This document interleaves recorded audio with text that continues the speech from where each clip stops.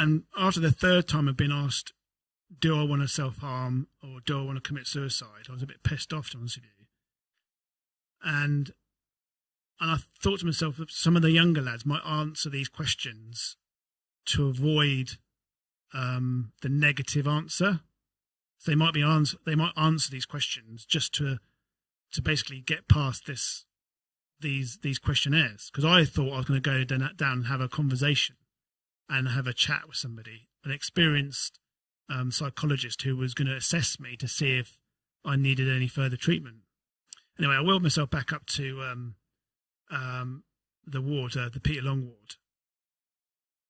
And I went and spoke to the nurses. And in a really matter-of-fact voice, I said, I'm really angry because... And I explained why I was angry. But they didn't hear what I said. They just heard that I was angry. So I was back down there the next day for anger management.